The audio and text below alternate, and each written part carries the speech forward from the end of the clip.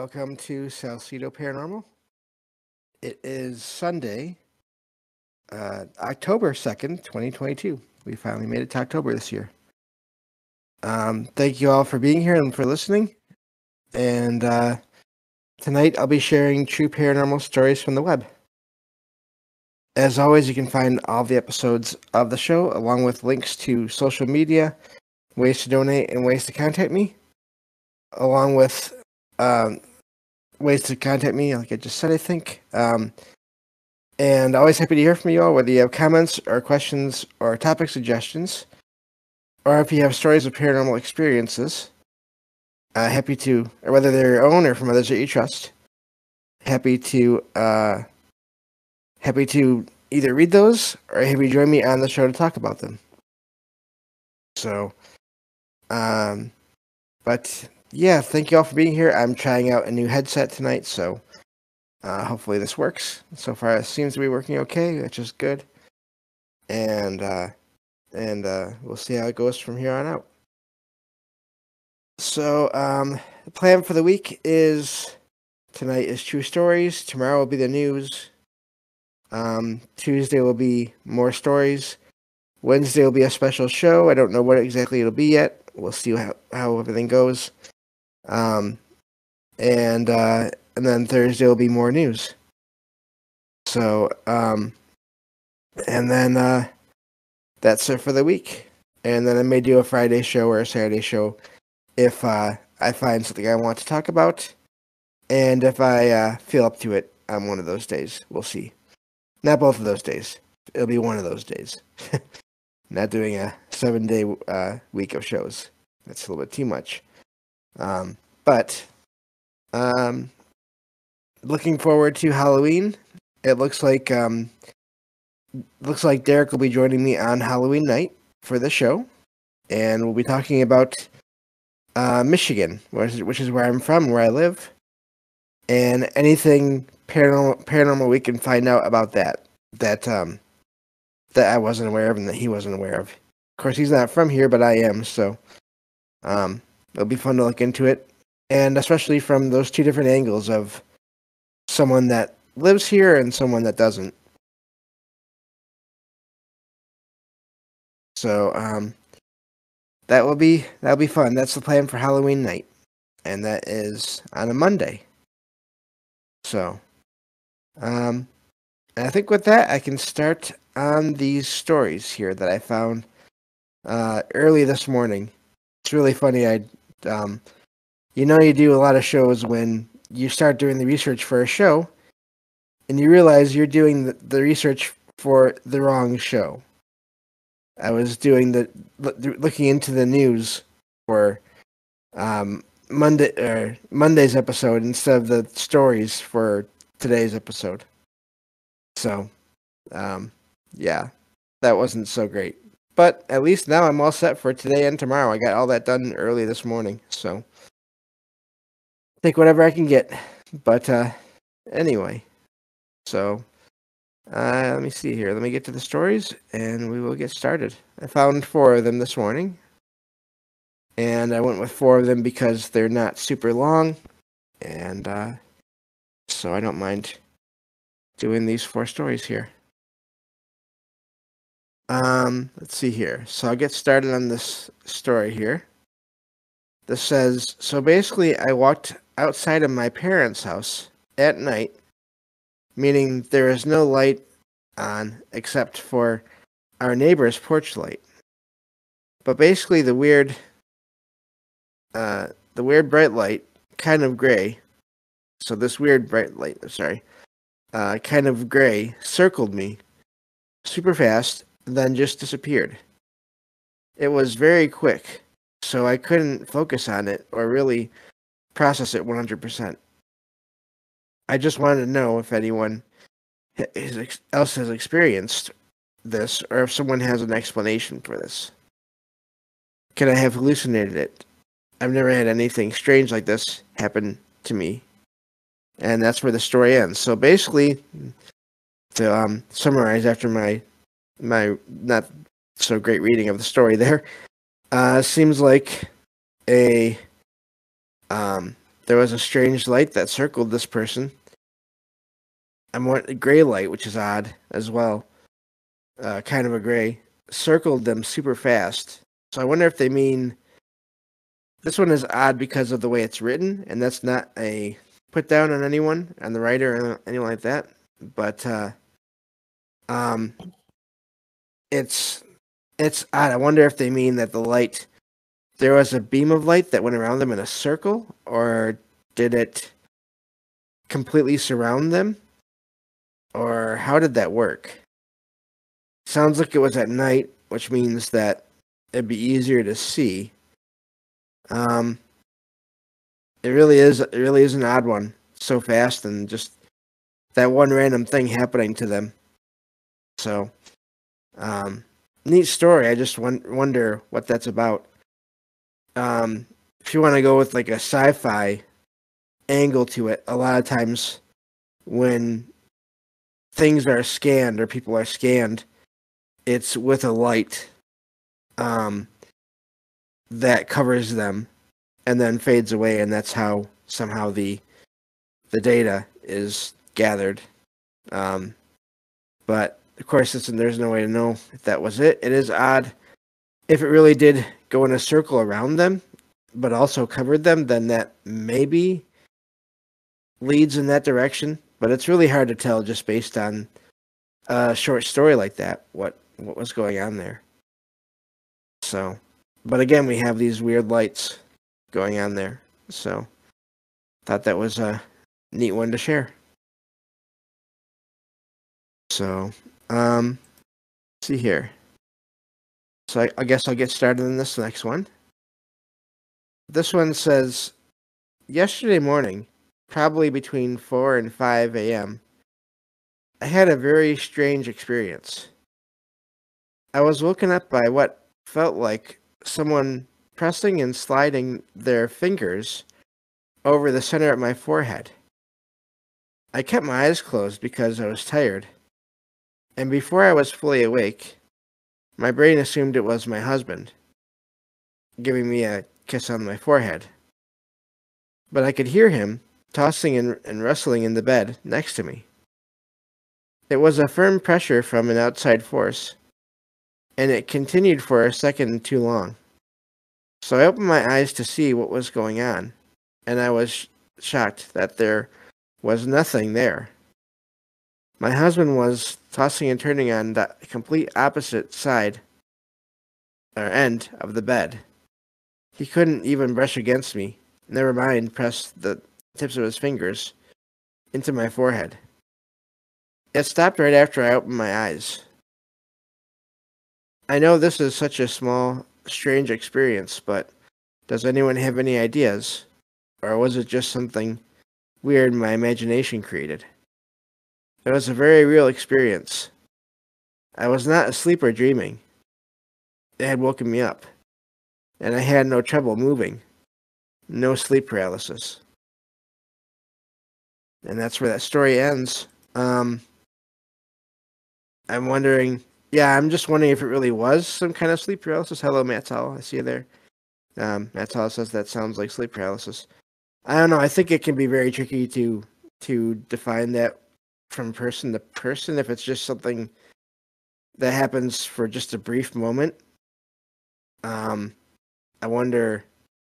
Yeah, that is an odd one.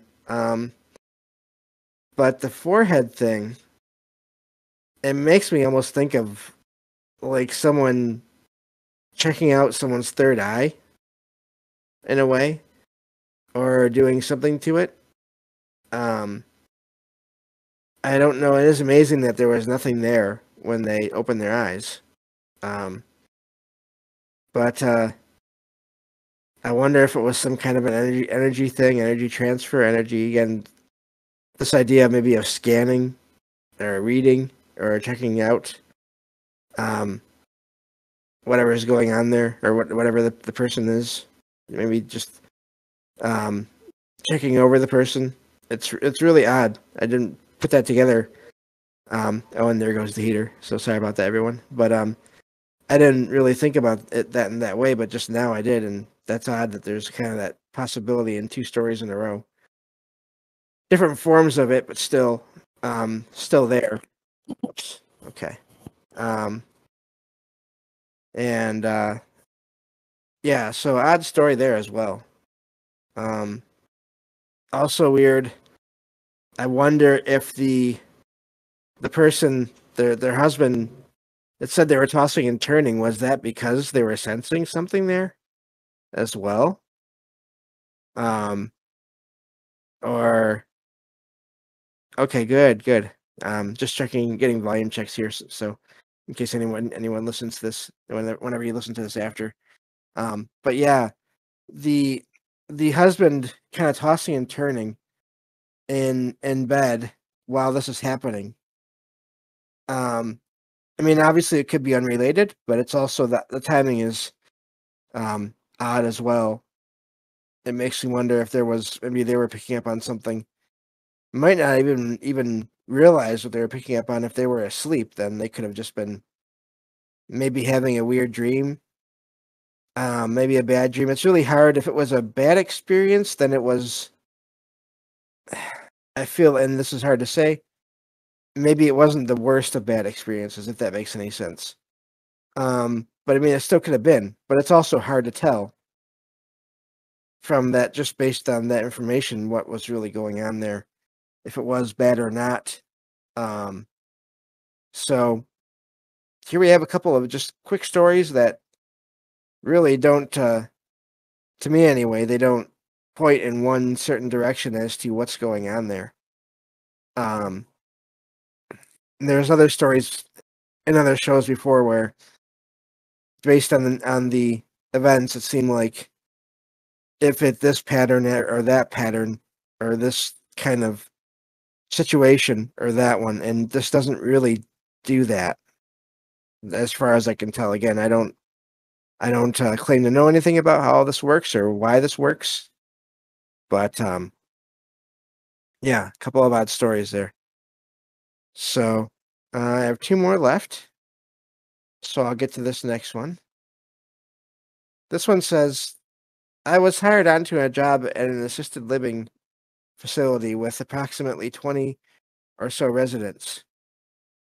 It was a few times I've seen this thing, but not as well as this one time. As I said, I've worked in this assisted living facility, working 2 p.m. to 10 p.m. When night fell, they were simply the worst times for me. While working or walking the halls to make sure that my residents were safe, I felt watched, and not just watched by my other coworker or residents. Mind you, the evening shift only had two staff members after 6, ending dinner, until the next shift arrives. Well, as I said, I felt watched, and it creeped me out. And it doesn't help knowing that this facility sat basically surrounded by the woods. But this small town was haunted and known to be the most haunted in the U.S. And again, I'm just saying that here, sipping on the story. Always be careful when you hear claims like that, because I think it's really hard to tell. Um, Not that I'm putting this person down. They may just have read one article that talked about that, or even a couple of articles. It says, to give you a hint on where it is, it's also known for the Sally House, and I know what that is, but I forget now the story behind it. Anyway, it's a fairly well known haunted location, or at least the story of it is anyway. It says, back to the story. It was one evening in November. It was time after residents cleared and headed off to bed, so for mine and my coworker working with me as well, this night meant downtime. We decided to go outside for some fresh air and just play on our phones. That doesn't seem so good, but okay. That's when something told me to look, and I turned my head and saw a tall man. Doesn't describe any of our residents. In all black, facing us through one of the side door windows, facing the side porch where we were sitting. This man or thing had a top hat on, covering half of his face. I don't know what I did or why I had to look away for a slight second, but I did, and when I looked again, he was gone. And that's where the story ends. Um, and again, we have these stories in medical facilities. I wonder if that was some kind of a version of a guide for people that after they passed, maybe, possibly, or just someone drawn to the energy there. Um, Hard to say, but really amazing that this figure has been seen multiple times by the writer, and then they finally saw this figure. Um, I want to go back here to the story and check and see. Um, it says doesn't say that the coworker doesn't say that the coworker saw this figure. So I wonder if this writer of the story is just sensitive to this kind of stuff, um, or what's going on there. So, interesting story and experience. And I don't know what to make of that, other than just seems like maybe that person is sensitive and they were able to pick up on it better. Maybe. I'd also be curious though. I mean, obviously there's no way to do this, but I'd be curious to know if any of the residents there ever sensed anything, and or any of the other coworkers that were there at night. Um, Questions that you really can't get answers to easily, but that's what comes to mind for that story. So,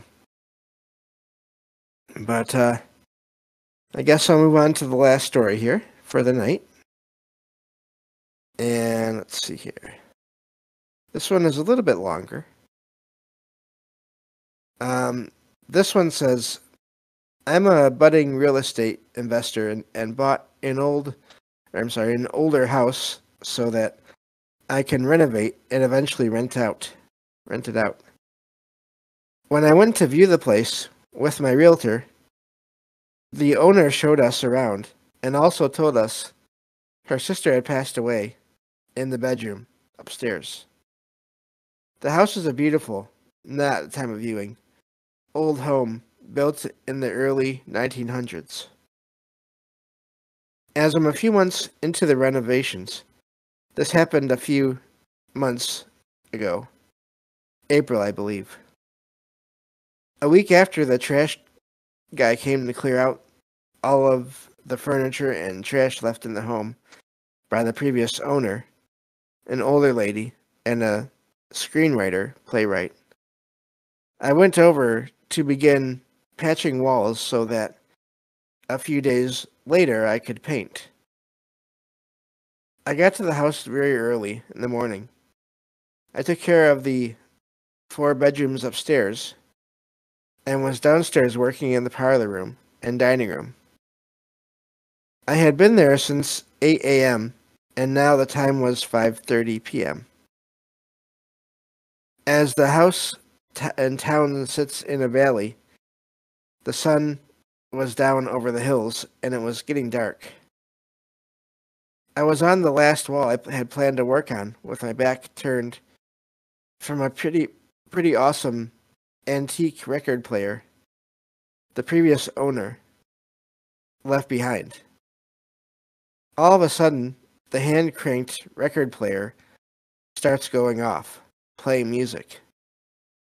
All the hair on my body rises, and I get goosebumps. I turn to look at the player, and it stopped playing. I packed my bags and left. A few months later, I was painting the staircase in the early afternoon, and the landing going down to the first floor, when my hair stands on end, and I catch a quick glimpse from the corner of my eye of a woman with a white sleeping kind of garment on the first floor. This event creeped me out for mere seconds, and everything went back to normal. I kept working for a few more hours. My aunt helped me paint on a different occasion and stated that she was touched on her shoulder. It really is a beautiful house, but I sincerely believe she doesn't mean harm. I'm guessing they mean the spirit there, whatever's there, or whoever's there. And that's an interesting, neat story there. Um, Sounds like a presence, possibly of that um, woman that maybe passed away there. Possibly, or at least some version of her. Whether it's the touch is kind of hard to.